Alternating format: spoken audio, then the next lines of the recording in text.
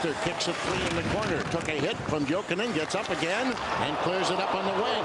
That's starting away, and there's a lot of blood on the ice back inside the line as Zednik has been cut.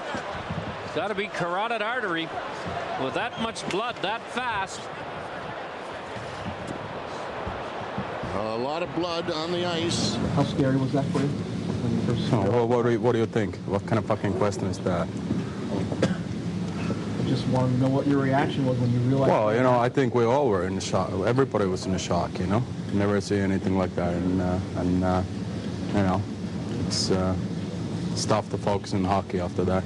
There's a lot bigger things than 8 minutes to go in a hockey game. You know, it was terrifying.